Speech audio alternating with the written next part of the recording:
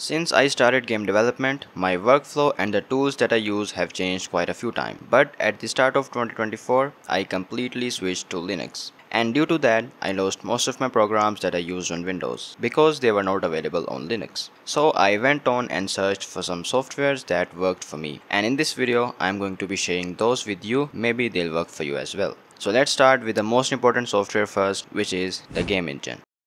If you have seen my other videos, you can easily tell that the game engine I use mainly is Godot. I have used it for almost 3 years to create many games and the overall experience is great. Godot is completely free and open source and it's so beginner friendly that everyone can learn it. Trust me, if I can learn it, anybody can. Moving on the list, the second important thing for a game in my opinion is its art.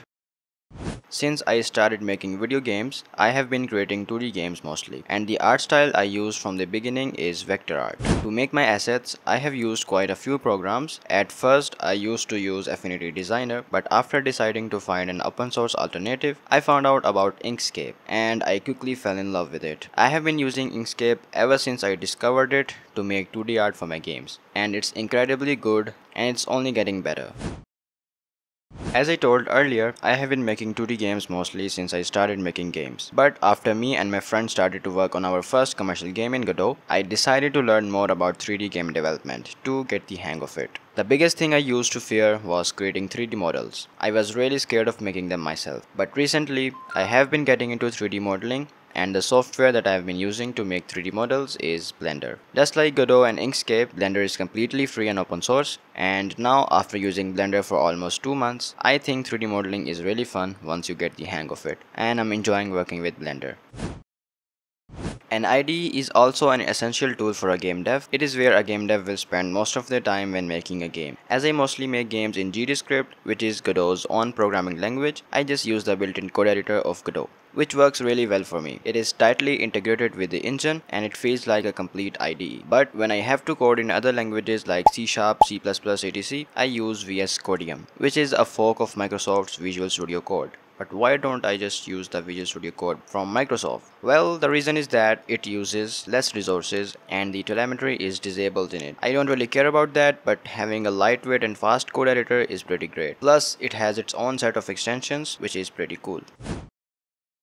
There is no doubt that sound is the most important part of a game. A game without sound is like a bread without butter or jam. And making sound effects is the most fun thing in game dev, at least for me. And it gets even more fun if you get a software that helps you make sounds easily. Ever since I learned sound designing, I have been using only one program to make sound effects for my games, which is Audacity. Audacity provides a lot of tools to edit sounds and turn them into polished sound effects. In my opinion, Audacity is a really cool software, and it's free and open source as well. The second thing in sound which makes the game interesting and fun to play is its music. A boring game can be turned into a cool game if it has a good music. I have been making music for my games for quite a long time now, and for that I have been using FL Studio, which is a pretty good DAW. And the good thing is it also works great in Linux using Wine, which is great as I really enjoy making music in FL Studio and I don't find that enjoyment in other softwares. And also the free trial of FL Studio is pretty amazing. Basically, you can do everything except reopening your saved projects, which is fine. Other than FL Studio, I am also looking into some other force alternatives like LMMS, which is the best force alt to FL Studio, and there's also Ardor, which I think is a little hard to set up and master, but it's a great DAW as well.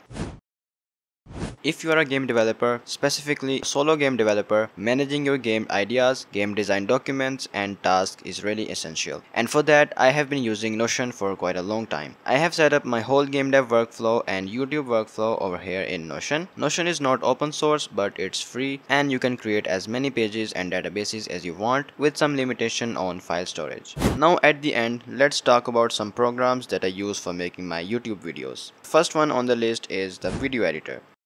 When I was on Windows, I used Premiere Pro to edit my videos. I also tried DaVinci, but my toaster can't handle it really well. Then after moving to Linux, I used Kdenlive to edit 2 or 3 of my videos, but it was just not my type. Currently, I'm using Olive Editor to edit my videos. The last 10 or so videos are all edited in the Olive Editor. Olive is a pretty cool video editor. It's also free and open source, and the best thing is, it has a kinda similar workflow to Premiere, and I really enjoy working on it. Except when it crashes, and it kinda crashed a lot. it's fine, I guess. To record my screen, I use OBS Studio, which is a really great software. And you might already know about it, it's pretty famous. And to record voiceovers for my videos, I use Audacity. And lastly, for designing my video thumbnails, I use Inkscape. Yeah. And I guess that's all the tools that I use. I'll be leaving the links of all the programs that I mentioned in the description of this video. So check them out if you want to. And one last thing, we recently hit 500 subscribers, which is pretty cool. And well, thanks for all of your support. I am really happy. Keep supporting and I'll continue to make videos like this. So thanks again. I'll see you in another cool video. Bye bye.